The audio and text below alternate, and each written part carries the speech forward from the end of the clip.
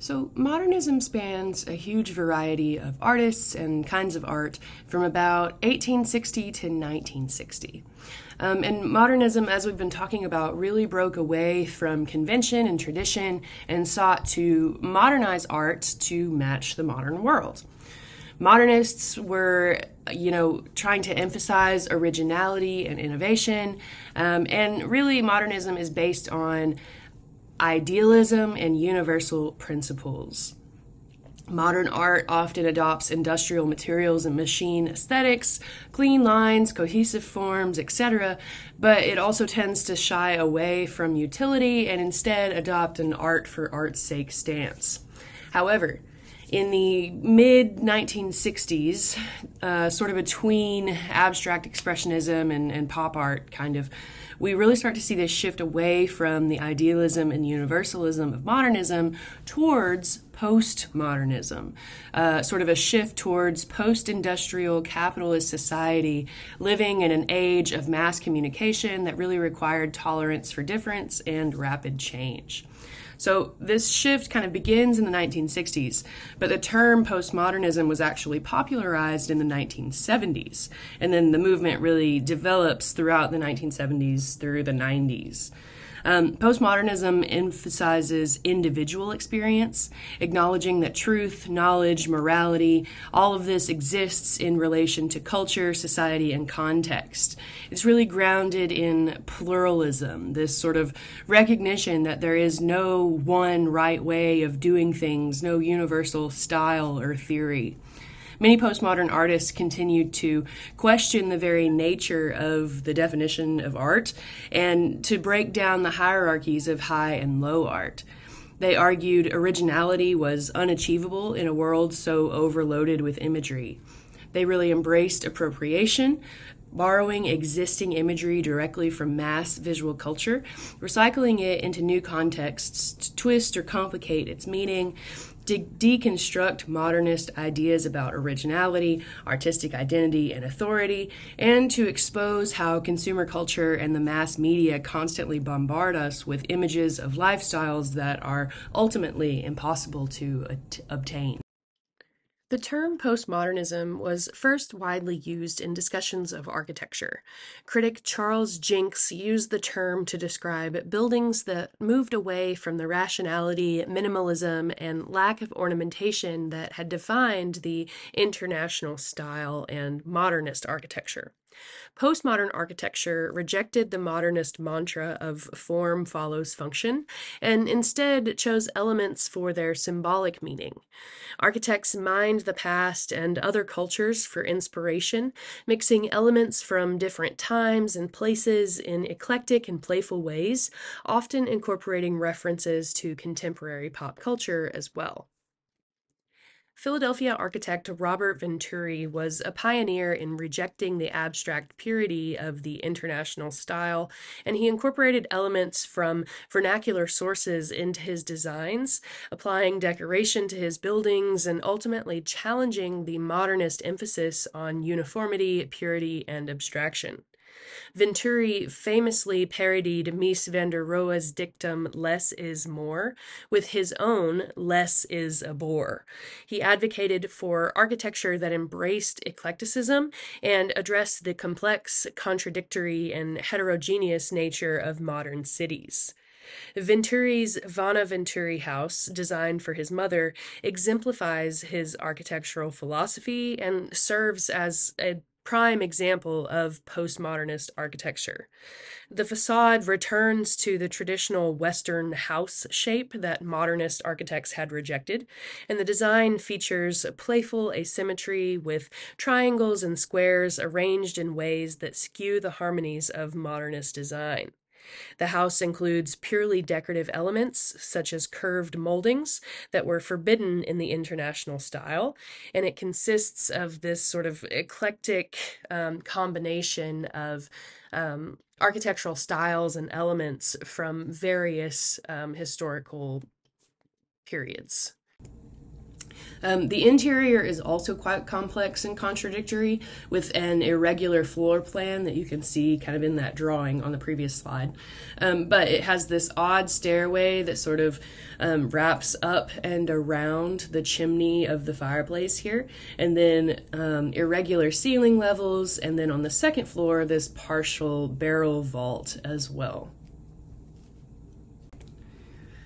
Here's another great example of postmodern architecture, this time by American architect Charles Moore, who really sought to design inclusive architecture that anyone could enjoy. This is his Piazza d'Italia, an urban public plaza and fountain in New Orleans constructed as a monument to the city's Italian citizens. The piazza is a theatrical combination of mismatched references to historical styles and contemporary vernacular architecture. There are references to historic Italian architecture, but the elements are combined in historically inaccurate ways. For example, the 5 concentric colonnades or rows of columns, they're made with modern materials, including concrete and stainless steel, and then they've been painted in these sort of bright colors, yellow, ochre, and red. But Moore kind of brings together 5 different classical orders, mismatching different historical periods into one structure. And then it's a little bit hard to tell in the photo, but neon lights also trim the structure and kind of illuminate and animate it at nighttime. One prominent postmodern artist is Jeff Koons. He's sometimes labeled as a neo-pop artist because he really makes the relationship between art and commerce explicitly clear within his works. He embraced the ambiguity of pop art to both elevate and critique everyday subjects.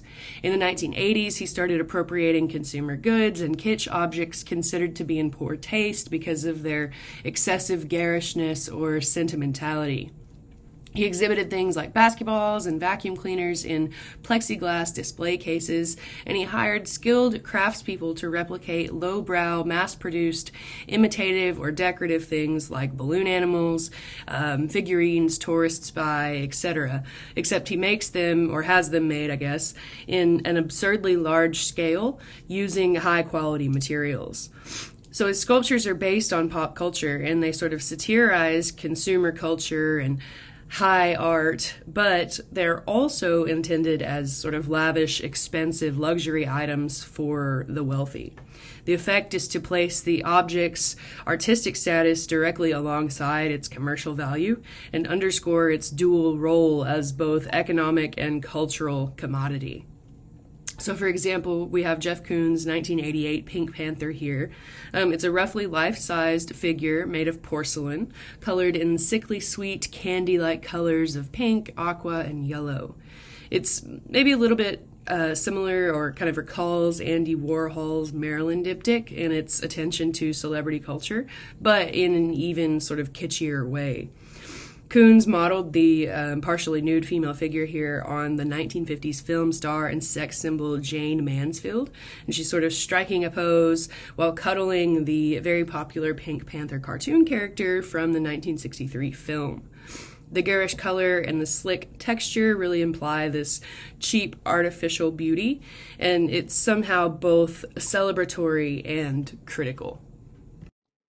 Postmodern theorists propose the relativity of knowledge, maintaining that there is no one truth or point of view. They accepted inconsistency, ambiguity, and uncertainty as characteristic of knowledge. Postmodernists maintained that the meaning of any snippet of knowledge is never fixed.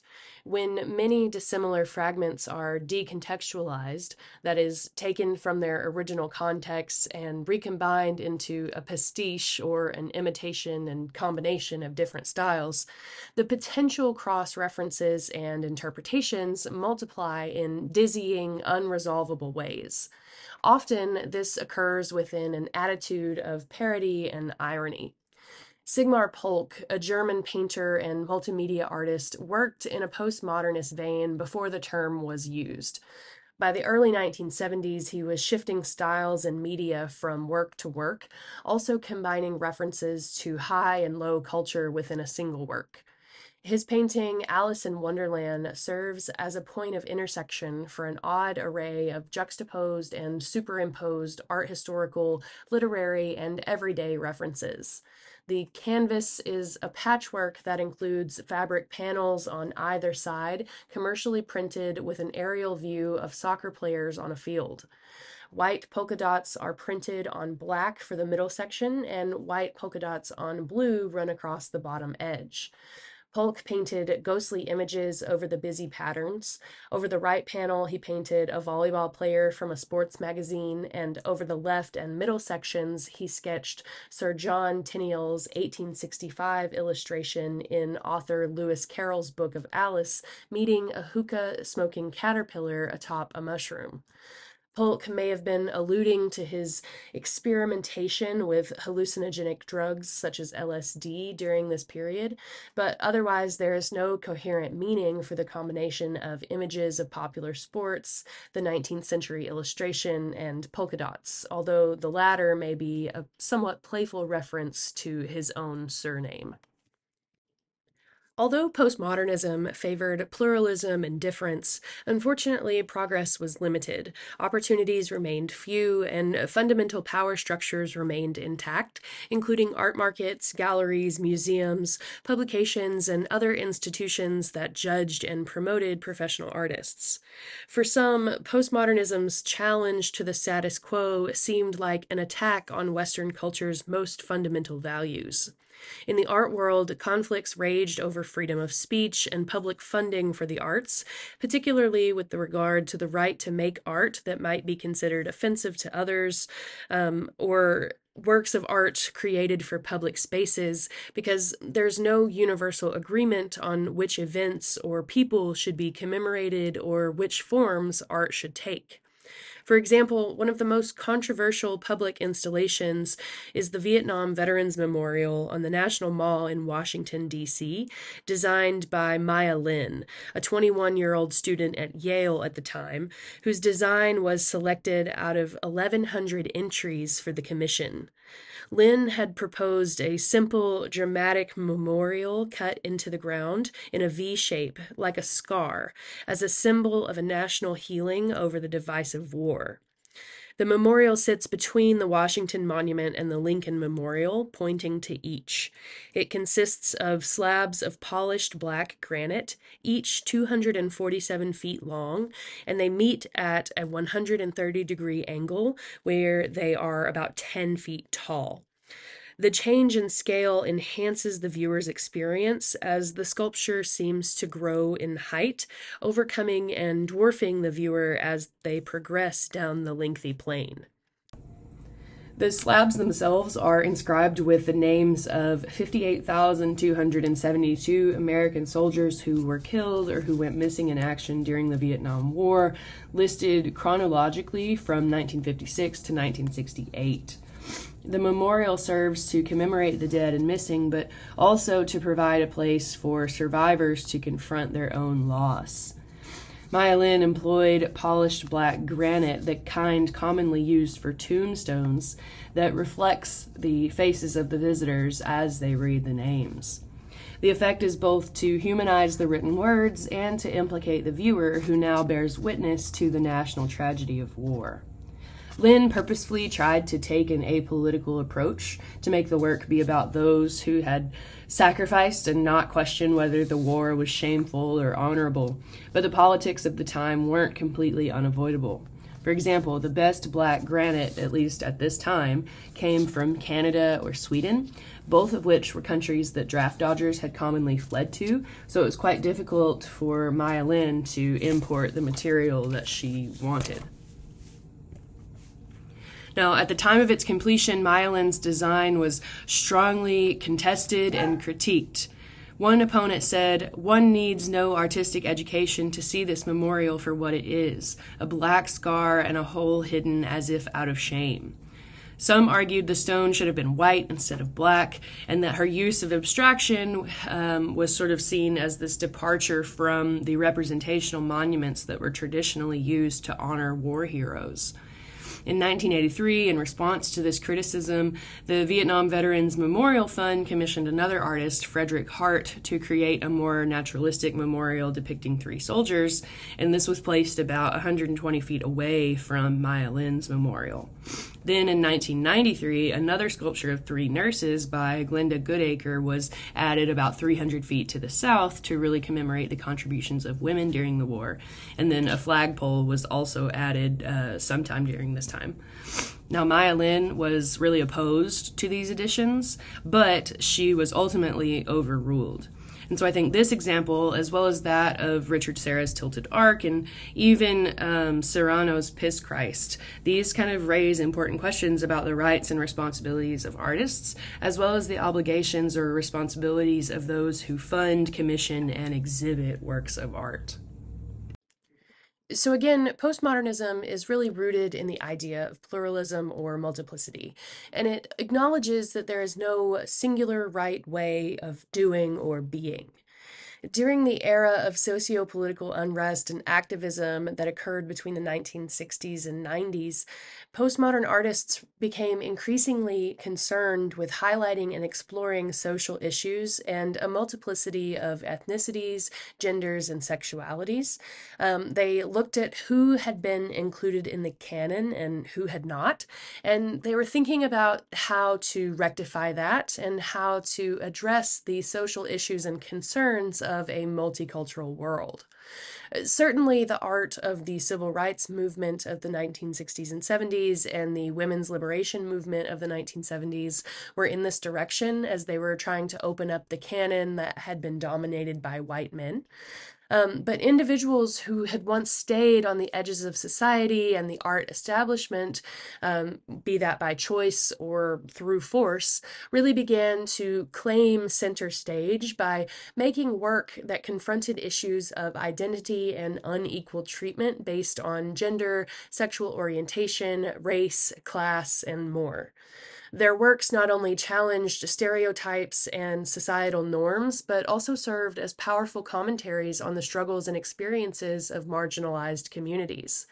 Through their art, these artists gave voice to those who had been historically silenced, using their creativity to foster awareness, provoke thought, and inspire change.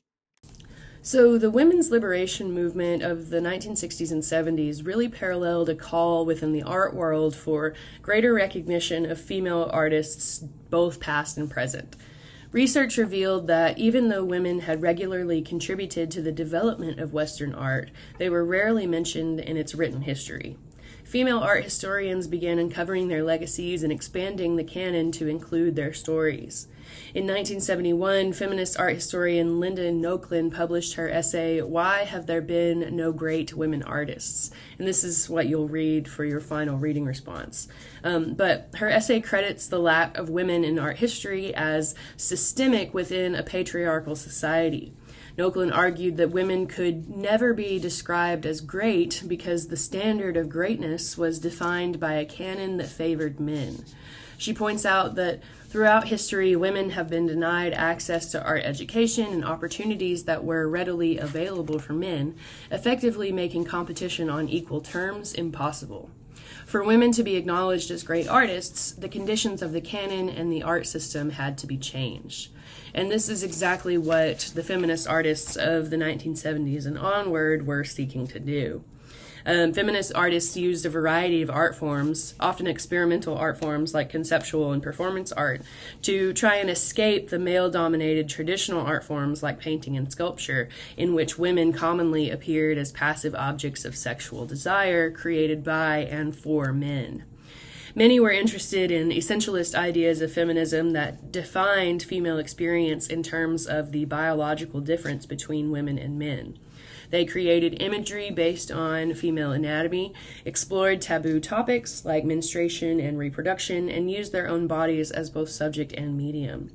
Many examined traditional female gender roles and explored craft and decorative arts that were historically employed by women as sources of female empowerment.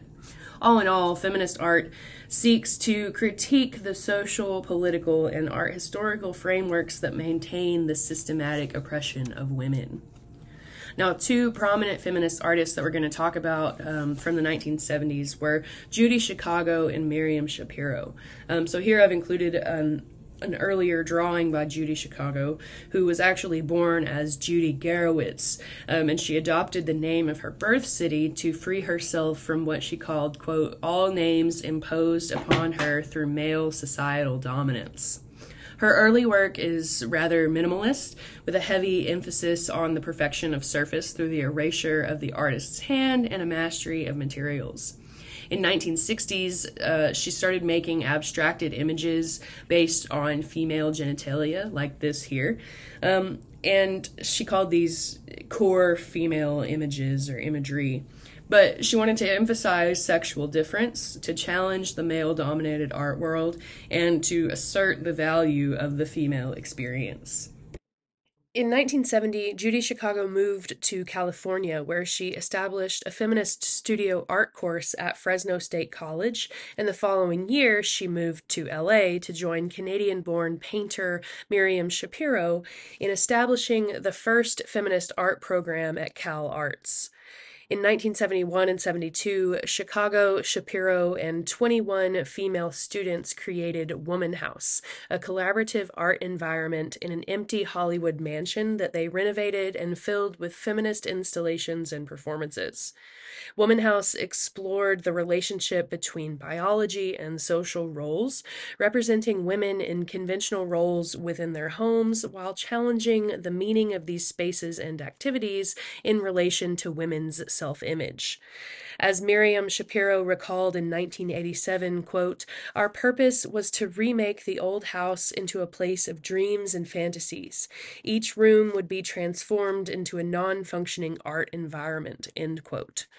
Art historian Tima Balducci writes, quote, the artists who produced Woman House used parody and exaggeration as tools to undermine essentialist stereotypes about women that limited them to domestic roles, making it one of the earliest feminist artworks to question the boundaries between essential and constructed meaning. So viewers would wind their way through this home, confronted and challenged by parodies of social expectations. In Shoe Closet by Beth Bockenheimer, for instance, viewers encountered a closet packed with painted high-heel shoes, suggesting the transformation of woman from subject to object as a housewife who must continually change her costume and mask for her husband's pleasure. In Nurturant Kitchen by Suzanne Fraser, Vicki Hodgetts, and Robin Welsh, the colored lighting created a pink aura that bathed the kitchen space. Resembling a factory assembly line, plates of food were lined up under the light bulbs to suggest the dehumanizing of women's role as nurturer. The ceiling and walls were covered with sculptured fried eggs that gradually transform into breasts as they come down the walls. And then aprons were covered with female body parts that could be physically removed when done with housework, indicating that a woman's body is inextricably connected to her societal role. Visitors encountered Faith Wilding's Womb Room, which consisted of crochet webs that draped the room from floor to ceiling. Meanwhile, Sandra Orgel built a female mannequin into a linen closet, her body oppressively interrupted at the neck, chest, and torso by shelves. And in Judy Chicago's installation Menstruation Bathroom, a trash bin overflowed with bloody pads, drenched Kotex liners hung from a clothesline, and used tampons were strewn about, among other shock-inducing menstrual accoutrements.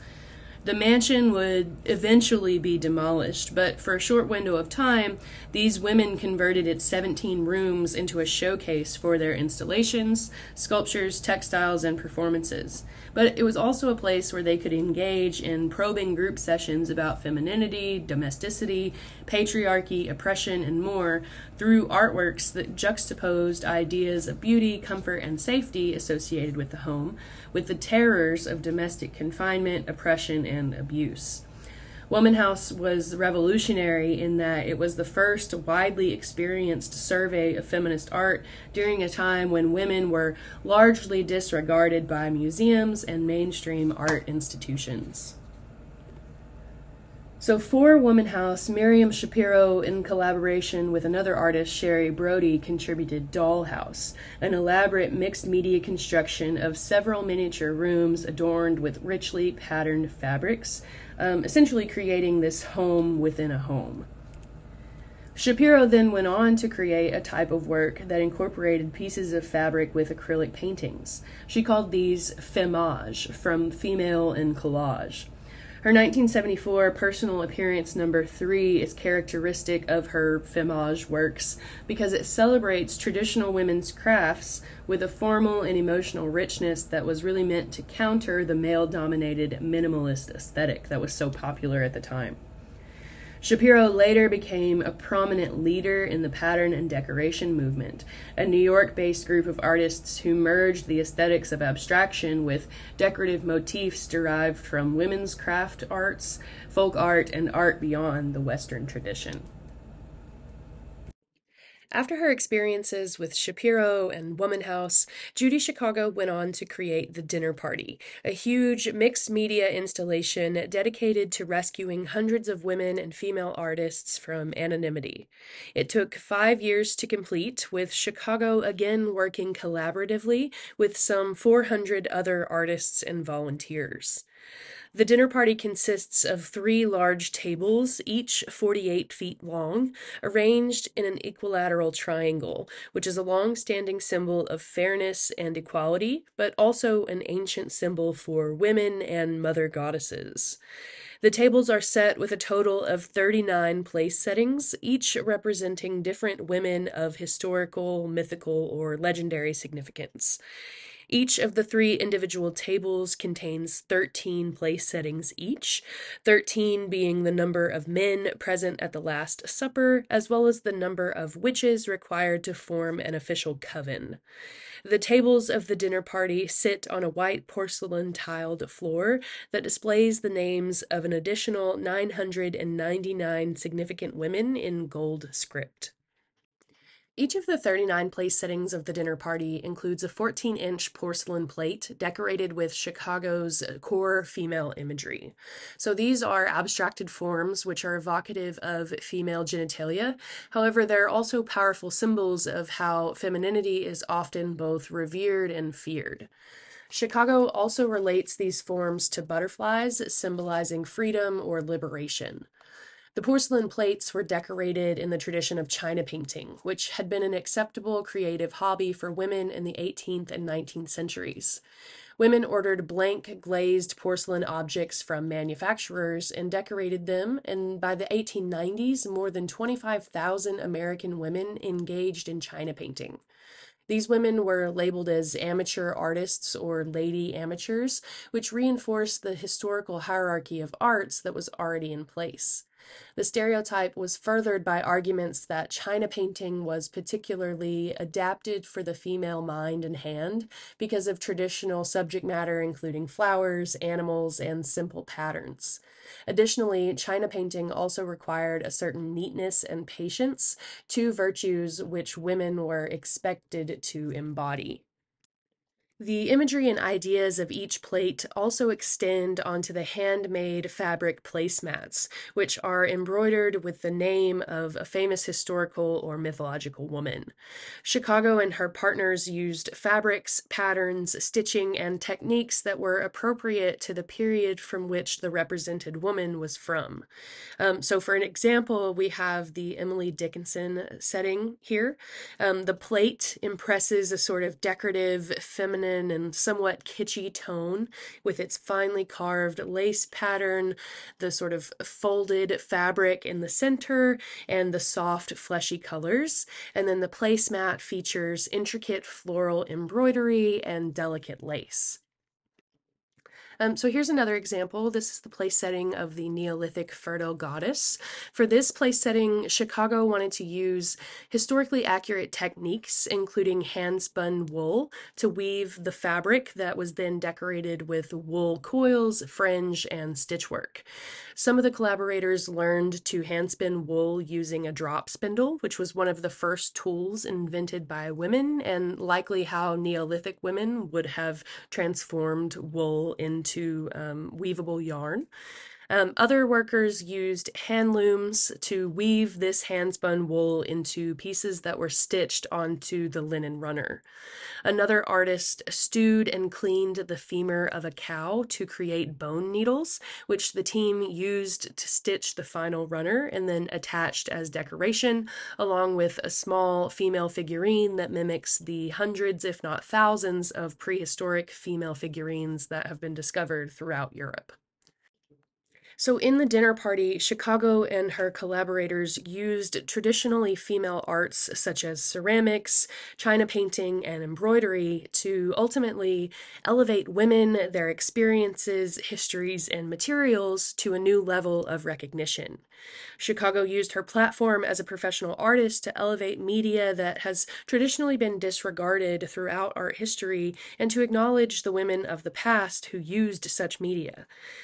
She and the other artists used core female imagery to reclaim the female body from the male gaze, to allow women to look at their own bodies with a sense of control, ownership, and empowerment. The dinner party embodied the spirit of the 1970s feminist movement and provided a stage for traditional women's crafts to be elevated into the world of fine art, allowing women to learn about and celebrate their heritage and culture as well as their bodies and themselves. Many feminist artists embraced performance art as a powerful tool to challenge the traditional objectification of women's bodies and to explore gender roles in both art and reality. Some, like Martha Rosler, also embraced the new art form of video art, which became popular after portable video cameras were introduced in the US in 1967. Rosler's Semiotics of the Kitchen from 1975 is a pioneering feminist work shot from a single-angle camera. Rosler, wearing an apron, performs a parody of TV cooking shows which were popular in the late 1960s. In the film, she names kitchen objects in alphabetical order, such as chopper, dish, egg beater, in a deadpan tone, using aggressive motions to imply her frustrations about the confinement of women to domestic space. Her character transgresses the confined space of the kitchen set and shifts focus to the viewer, stabbing with tools toward the camera and appearing to fling food forward.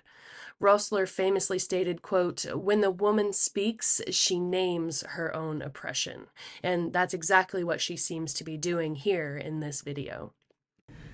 So although women contributed significantly to artistic developments in the 1960s and 70s, major museums and galleries continued to grant special status to work by male artists.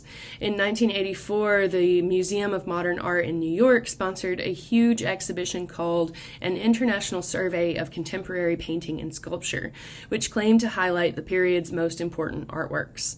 The exhibition included about 169 mostly white artists, only 13 of which were women. Shortly after, in response, a group of feminist artists, curators, critics, historians, etc. in New York formed an activist group called the Guerrilla Girls that would, as they said, quote, "function as the conscience of the art world." The group sought to expose gender and racial inequalities in the art world, stand against discrimination, and fight for rights of female artists and artists of color. They adapted tactics of guerrilla warfare, acting covertly to strike at the enemy.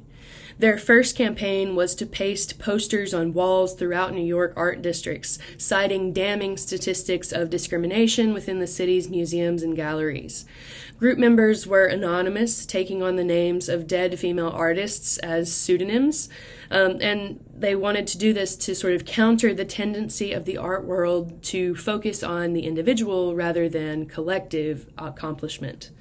To protect their identities during public events and protests, they wore gorilla masks, a play on the word guerrilla that reflects the group's use of humor to disarm critics and promote their message. So they wear guerrilla masks, but the name guerrilla is spelled like guerrilla warfare rather than the animal.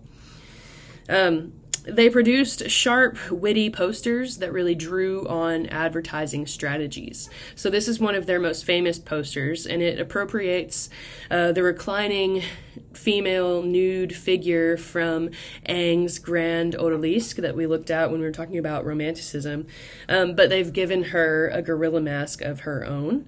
And then the headline, "Do Women Have to Be Naked to Get into the Met Museum?" So the poster here presents the findings of a survey of the Met's collection, which revealed that less than 5% of the artists in the museum were women, but 85% of the museum's nudes on display were female. The group repeated this survey in 2005, and they found that the number of women artists had only increased by 3%, which they humorously underscored by noting, well, at least there were more naked men. Here's another widely known Guerrilla Girls poster that delivers a sarcastic but sadly accurate list of the treatment afforded to women artists. The advantages of being a woman artist include things like working without the pressures of success, being reassured that whatever kind of art you make, it will be labeled feminine, not having to undergo the embarrassment of being called a genius, and getting your picture in art magazines wearing a gorilla suit. Feminist artists in the late 1970s and 80s continued to explore postmodern issues of power and the need to expose underlying social structures that oppress and marginalize others, often through appropriation. Barbara Kruger appropriates advertising and marketing techniques, as well as commercial imagery, to subvert the messages in mainstream mass media and instigate social change. Her early career as a graphic designer heavily influences her works, which are provocative photo montages that juxtapose words and images to challenge expected meanings that we get from our experiences with pop culture and advertising. Kruger has noted, quote, "I think there is an accessibility to pictures and words that we have learned to read very fluently through advertising and through the technological development of photography and film and video." So one example of her work is this 1981 untitled "Your Gaze Hits the Side of My Face," which presents a cropped and enlarged black and white printed image of a female mannequin framed within an advertising context. Although the pronouns in the text are ambiguous of gender, the prominence of the female mannequin's appearance directly connects Kruger's work to the postmodern theory of the male gaze, which was much discussed in the 70s and 80s, and addresses how most images of women reinforce unequal power relationships between men and women, even if they don't intend to, because women are commonly seen or interpreted as passive, helpless sexual beings for hetero male consumption. The use of a mannequin rather than a real woman is a literal illustration of this objectification. Kruger's wording is also important here by saying your gaze hits the side of my face rather than the gaze or the face.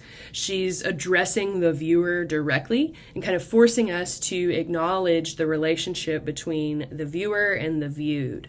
In this case, the viewer is sort of directly related to a consumer who looks at an object of desire for purchase, and so we're really being asked to think about our role and responsibility as a viewer and the effects of viewing and objectification on women. Here's another example of her work, this time untitled "Your Body is a Battleground" from 1989, which Kruger designed for a pro-choice rally in Washington, D.C. to protest a string of anti-abortion laws that undermined the 1973 Roe v. Wade decision. So the background here is a photographic image of a woman's face, presumably taken, again, from like mass media advertising. But her face is split vertically into symmetrical halves with the positive and negative of the black and white image. Red words are splashed across the image. Your body is a battleground. Kruger says, quote, "I think that it's important for me to somehow, through a collection of words and images, try to picture or objectify or visualize how it might feel sometimes to be alive today." And she's thinking specifically about, how it feels as a woman to be alive today. And so her works are often both, art and protest, and they are typically sort of tied to a specific moment in time, but the power is timeless, and the messages have just as much resonance today as they did then. So another feminist artist, Cindy Sherman, used photography allied with performance to engage in a postmodern critique of society.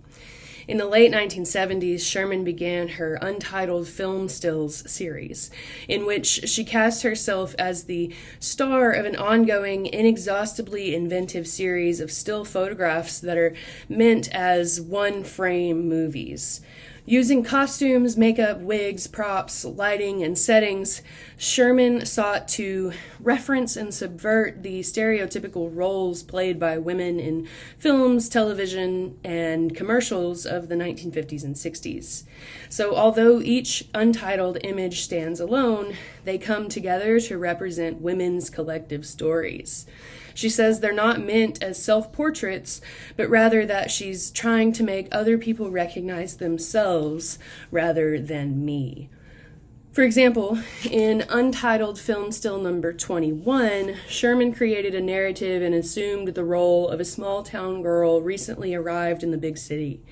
The image itself focuses on her face, and something off-screen has seemingly caught her attention, but her expression is unsure, and so there's this sort of ominous feeling. Others show her in roles such as the hardworking housewife, the femme fatale, the teenage runaway, and, other stereotypical female archetypes. She does tend to maintain a certain level of ambiguity within the photos, though. For example, number 35 here kind of shows her as a hardworking housewife wearing an apron with her hair wrapped in a scarf.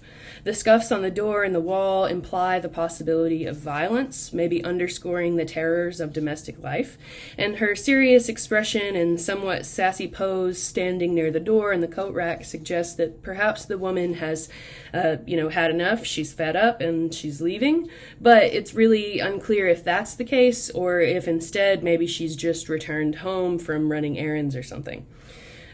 Really, with these untitled film stills, Sherman is commenting on womanhood and how it oftentimes becomes a performance.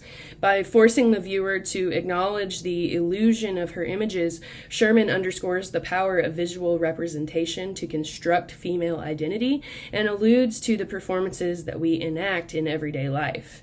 Through her masquerading, she's also saying that identity is not necessarily fixed, which is an idea that can be liberating, but it's somewhat ironic because she often takes on these ultra-feminine, vulnerable, or submissive roles. Later, Sherman continued to photograph herself in various costumes, disguises, and roles to examine women's roles not only in film, but in history and contemporary society as well. So, for example, in Untitled number 193 from 1989, Sherman presents herself as an 18th century French aristocratic woman, reclining on a bed of lavish blue silks, dressed in this elegant white gown. To the left, we have this ball of yarn and crochet needles, which are meant to reference the domestic realm. And then to the right side, we have this huge fake foot that pokes out from under her dress, underscoring the sort of fakery of the entire image. Again, she's thinking about gender and class as performative and artificial, and as being defined and controlled by social conventions, history, the media, etc. The civil rights movement of the 1960s and 70s sought to address how 100 years post-Emancipation Proclamation, African Americans were still experiencing discrimination, segregation, disenfranchisement, oppression, and violence. Many African American artists were active during this time, exploring themes of individual and racial identity and difference, seeking to highlight the struggles and experiences of marginalized communities, and to lay claim to their place within the art world. Many Black artists felt called to use their work to protest the violence directed against African Americans and the systemic racial discrimination in America, politicizing their art as a powerful tool for social commentary to advocate for liberation, justice, and equal rights. Born in 1930, Faith Ringgold began her artistic journey as an abstract painter in the 1950s. However, the civil rights and feminist movements of the 60s and 70s profoundly influenced her, steering her towards creating more narrative works which explore civil rights, Jim Crow laws, the assassination of MLK, race riots, Black pride and the politics of skin color, women's rights, prison systems, as well as her own personal experiences as a Black woman during this turbulent era. For example, her 1967 work titled The Flag is Bleeding is part of a series of about 20 paintings which depict racial tensions in America at the time. It depicts a Black man, a white woman, and a white man linking arms with an American flag superimposed over the figures. The red stripes of the flag drip down over the figures like blood. The Black man holds a knife in one hand and he has his other hand over his heart, both mimicking the Pledge of Allegiance as well as covering a stab wound. While he fights for his freedom, his humanity, and ultimately his life, the other figures here are unscathed, living the American dream, completely oblivious to his struggle. Ringgold said, quote, "We thought of the American flag as our symbol of freedom, but we were losing freedoms in the 1960s. All the blood laying all over the sidewalk and nothing about it in the papers. I mean, silence like it didn't happen." Then in the 1980s, Ringgold began making story quilts, which combine representational subject matter, written text, acrylic, and African American quilting traditions to create visual narratives richly layered with meaning. Quilting has long been considered a women's craft, but more specifically, quilts are some of the most important pieces of African American visual culture. Ringgold's great-grandmother was one of many slaves who made quilts for plantation owners in the South using scraps of fabric in patchwork patterns. By incorporating this media and technique, Ringgold addresses these ancestral cultural traditions. This work, Tar Beach of 1988, presents a story from the perspective of 8-year-old Cassie, although the story itself is inspired by Ringgold's own memories of growing up in Harlem. The title Tar Beach refers to the rooftop of the apartment building where Ringgold's family would sleep on hot nights, which she described as a magical place. The central panel, surrounded by a colorful patchwork quilted border, shows Cassie on the roof with her brother while her parents and neighbors play cards. White horizontal panels include a handwritten account of Cassie's dream, in which she can fly over the city and claim possession of anything that she flies across. In the dream, she claims George Washington Bridge for herself, a new union-constructed building for her father, who was a factory worker but could not join the union because he was Black, and an ice cream factory for her mother. The fantasy is charming, and the image is a rather quaint human scene void of stereotypes, but it's a reminder for the viewer of the real social and economic limitations and prejudices facing African Americans during this time. Another prominent African American artist, Betty Saar, uses a variety of materials and techniques in her works to confront racial and gender inequalities. She's best known for her multimedia assemblages in shadow box style frames. One of her best known works, titled The Liberation of Aunt Jemima, made at the height of the civil rights movement, combines 2- and 3-dimensional imagery to challenge the derogatory stereotype of a happy enslaved mammy. The larger 3-dimensional figure is actually a notepad holder to which Saar has attached another image of a mammy holding a crying white child. In front of that, she's situated a large black power fist so that it sort of replaces the mammy's skirt. The larger figure holds a broom in one hand and a rifle in the other. Cotton is spread across the ground line while the background Sarr has used repeated images of a smiling Aunt Jemima taken straight from a box of the name brand pancake mix. And by using these appropriated images and objects, Sarr sort of subverts and critiques the stereotype, liberating the figure from both white oppression and traditional gender roles, and ultimately transforming her into a woman who demands power, threatening the viewer to accept her identity, dignity, and her commitment to fighting for racial and gender equality. African American conceptual and performance artist Adrienne Piper often directly confronts racism and racial passing in her works. Piper herself is rather light-skinned, and so throughout her life she's often encountered racist comments from white people who assume that she is also white. In the 1980s, she devised a performance called My Calling Card Number 1, reactive guerrilla performance for dinners and cocktail parties, in which she gives out a card to those who make racist remarks in public, really challenging people to take personal responsibility for their behaviors by making them feel a similar level of discomfort as their comment makes Piper and people of color feel. So this particular card reads, "Dear friend, I am black. I am sure that you did not realize this when you made/laughed at/agreed with that racist remark. In the past, I've attempted to alert white people to my racial identity in advance. Unfortunately, this invariably causes them to react to me as pushy, manipulative, or socially inappropriate. Therefore, my policy is to assume that white people do not make these remarks even when they believe there are no black people present, and to distribute this card when they do. I regret any discomfort my presence is causing you, just as I am sure you regret the discomfort your racism is causing me." So, as we saw with T.C. Cannon, several indigenous artists in the second half of the 20th century also embraced postmodernism to celebrate Native culture, to advocate for indigenous rights, and to challenge viewers to confront Native American stereotypes. For example, James Luna, born in 1950, was a Payukichum, Ipai, and Mexican-American performance and multimedia artist and photographer who is known for his works that challenge the ways in which conventional museum exhibitions depict Native Americans. One of his best-known works is titled The Artifact Piece.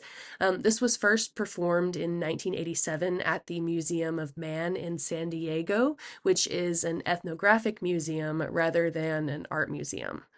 In this work, Luna challenges viewers to confront Native American stereotypes by turning his living body into an ethnographic object for people to observe. He lays almost naked in a display case filled with sand and other artifacts from his life, including his favorite music, books, and personal papers. Museum-style labels point to marks and scars on his body, inviting viewers to ogle and objectify him, and in doing so, to confront their own prejudices. Luna's work critiques the role of institutions in perpetuating stereotypes and challenges the viewer to rethink their perceptions of Native Americans. Artist, curator, educator, and activist Jane Quick-to-See Smith is of French, Cree, and Shoshone descent, and an enrolled member of the Confederated Salish and Kootenai tribes, raised on the Flathead Indian Nation Reservation in Montana. She takes on a lot of issues in her artworks, including tribal and community affiliations, racial stereotypes, the environment, mass media, consumerism, and more. Her subject matter pulls from her Native identity to address the myths of her ancestors in the context of current issues that face Native Americans. Smith's artworks share her view of the world, offering her personal perspective as an artist, a Native American, and a woman. Her works create a dialogue between the art and its viewer and explore issues of Native identity as seen by both Native Americans and non-Native viewers. In response to the 500th anniversary of Christopher Columbus's landing and the beginning of the mistreatment of Native Americans, in 1992, Smith created Trade, Gifts for Trading Land with White People, a large mixed media work that illustrates historical and contemporary inequities between Native Americans and the United States government. The work references the role of trade goods in allegorical stories, like that of the acquisition of the island of Manhattan by Dutch colonists in 1626 from unnamed Native Americans in exchange for goods worth about 60 guilders, or roughly $24. Though more apocryphal than true, this story has become part of American folklore, suggesting that Native Americans had been lured off their land by inexpensive trade goods. The fundamental misunderstanding between the native and non-native worlds, especially the notion of private ownership of land, really underlies this work. Smith stated that if this work could speak, it might say, quote, "Why won't you consider trading the land we handed over to you for these silly trinkets that so honor us? Sound like a bad deal? Well, that's the deal you gave us." The work layers paint, images, and objects, suggesting layers of history and complexity. The canvas surface is collaged with newspaper articles about native life, along with photos, comics, tobacco and gum wrappers, advertisements, etc., all featuring stereotypical depictions of Native Americans, mixed with photographs of deer, buffalo, and native men in historic dress holding pipes with feathers in their hair. On the final layer, Smith painted a ghostly outline of an almost life-size canoe. Canoes were used by Native Americans as well as non-native explorers and traders in the 18th, 19th, and even early 20th centuries to travel the waterways of North America. The canoe suggests the possibility of trade and cultural connections, though this empty canoe is stuck, unable to move. Above the canvas, Smith strung a clothesline from which she has dangled a variety of native-themed toys and souvenirs, especially from sports teams with Native American mascots. The items include toy tomahawks, a child's headdress with brightly dyed feathers, red man chewing tobacco, a Washington Redskins cap and license plate, a Florida State Seminoles bumper sticker, a Cleveland Indian pennant and cap, and Atlanta Braves license plate, a beaded belt, a toy quiver with an arrow, and a plastic Indian doll. Smith offers these cheap goods in exchange for the lands that were lost, reversing the historic sale of land for trinkets. These items also serve as reminders of how native life and culture has been commodified, transforming these native cultural objects into cheap items sold without a true understanding of what the original meanings were. Other works by Quick-to-See Smith include Indian Madonna Enthroned from 1974, a three-dimensional assemblage that consists of materials such as dried corn, pheasant wings, and beaded hide moccasins, ultimately creating the figure of a native woman sitting on a wooden chair, clutching a book titled God is Red, with an American flag draped across her lap. This work has multiple messages. With it, Smith critiques the patriarchal organization of imported Christianity, with the United States flag as a lap blanket and the leather strap across the figure's back marked property of BIA, referencing the Bureau of Indian Affairs. She also critiques the genocidal U.S. ideology of settler colonialism. The Madonna's most striking aspect is her own face and that of the child carried on her back, each an ink and graphite drawing on paper with a gilded frame. Smith seems to say, "We are not exhibits in a natural history museum. We are alive, we are here, we are creating things." And with this work, she's sort of creating this declaration of native survival. Another work from 1995 titled Spam consists of the charcoal contour of a bison stretched across a canvas over which Smith has layered newspaper clippings and semi-transparent paint. The bison was once a primary food source for many indigenous peoples across North America, but the introduction of bovine diseases and intentional overhunting by invading settlers brought the species to the brink of extinction. The transformation of foodways was further exacerbated by the U.S. government's seizure of hunting grounds and the forced relocation of many tribes. As a result, canned and processed goods such as Spam eventually became staples on reservations. Co-opting the style and slogans of food advertising, Smith's Spam suggests the detrimental health effects that accompanied the loss of nutrient-rich traditional foods. So, building on the models of asserting identity set by the feminist and civil rights artists, and fueled by the emotion and urgency brought on by the AIDS crisis, many artists in the late 20th century embraced postmodernism to explore the topic of gender more broadly and to consider its relationship to sexual identity and orientation.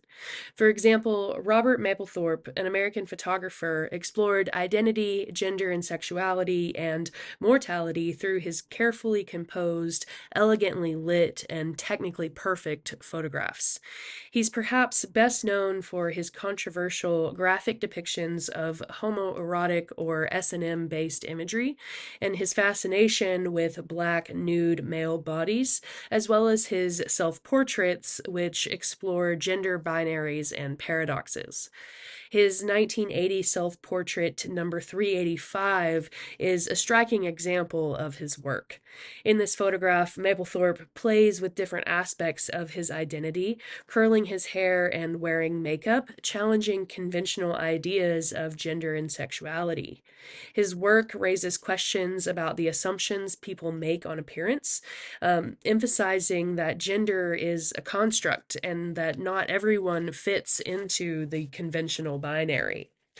Mapplethorpe's work became even more poignant as he faced his own mortality, dying in the late 1980s from an AIDS-related illness. Somewhat similarly, Catherine Opie, born in 1961, uses photography to investigate the nuances of gender and identity. In her earlier series titled Being and Having from the early 1990s, Opie depicted her friends in the lesbian and gay community in Los Angeles, blending traditional portrait photography with less traditional subjects. Her later domestic series involved traveling across the United States to photograph lesbian couples in their everyday settings.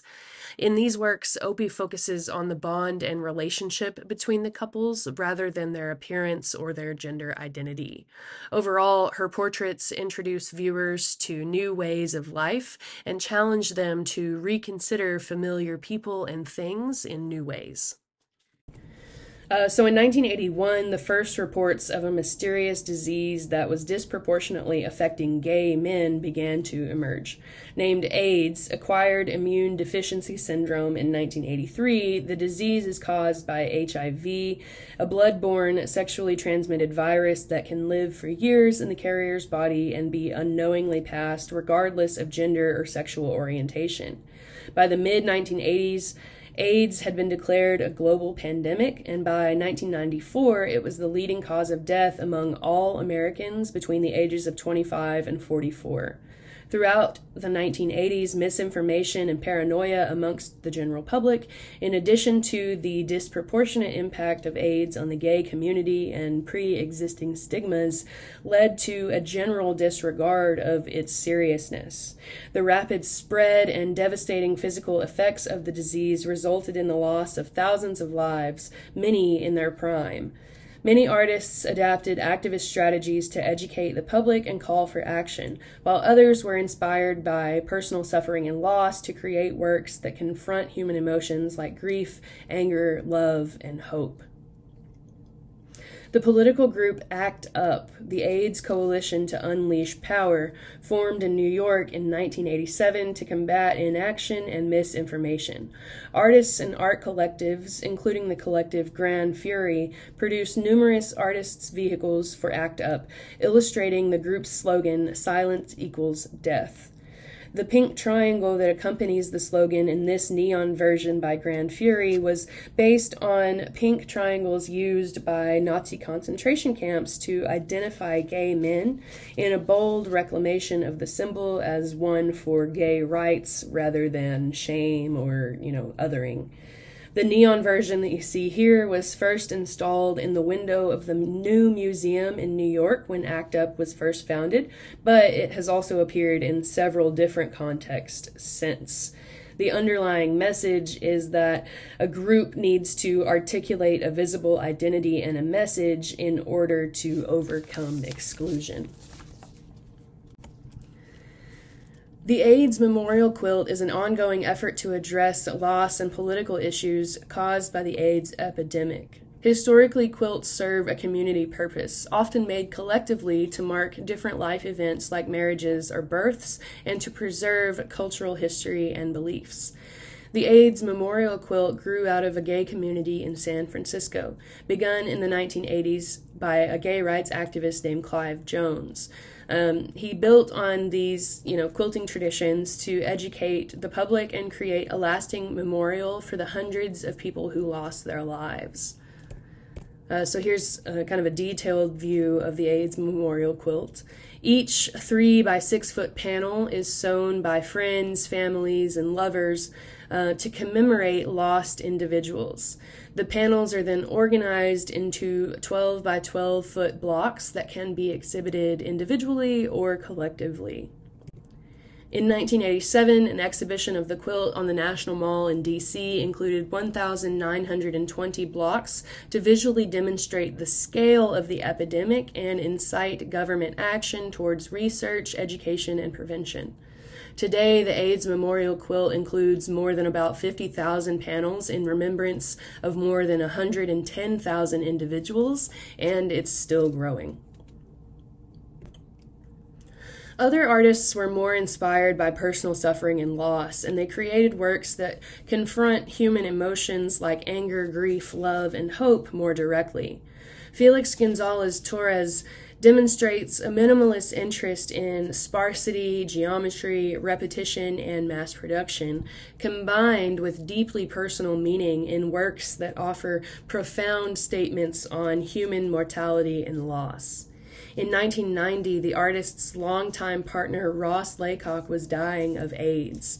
Gonzalez Torres's untitled Lover Boy on the left here consists of a stack of pale blue papers that were, stacked on the gallery floor with instructions for visitors to take a sheet with them as they pass through. As they do this, the stack diminishes in height and serves as an allegory for the slow disappearance of Ross's body as the disease progresses.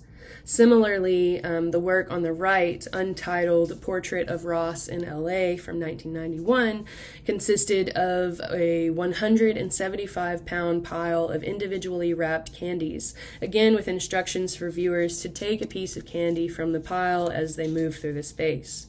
The starting weight of 175 pounds equals Ross's ideal healthy weight, and again the act of removing candies diminishes the pile, mimicking how Ross's body was slowly deteriorating due to his disease.